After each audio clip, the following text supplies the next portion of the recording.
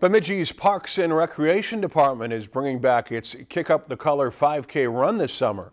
The event held on the Montebello Ski Trail was inspired by a similar one in the Twin Cities.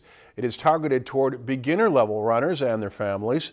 Volunteers throw colored powder at runners as they come by stations spread along the trail. Last year, officials designed a one-loop 5K, which proved too difficult for some of the young kids who took part. So this year, they're changing it up. This year we're changing it to a two-loop course, so families and beginners can kind of do just one lap. They wouldn't do a complete 5K, but it's a one lap. They get all the color, making it a little easier, and then if they're intermediate runners, they can run it twice and get double the color.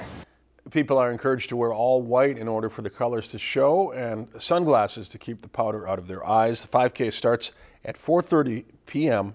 on June 23rd. If you've enjoyed this segment of Lakeland News, please consider making a tax-deductible contribution to Lakeland Public Television.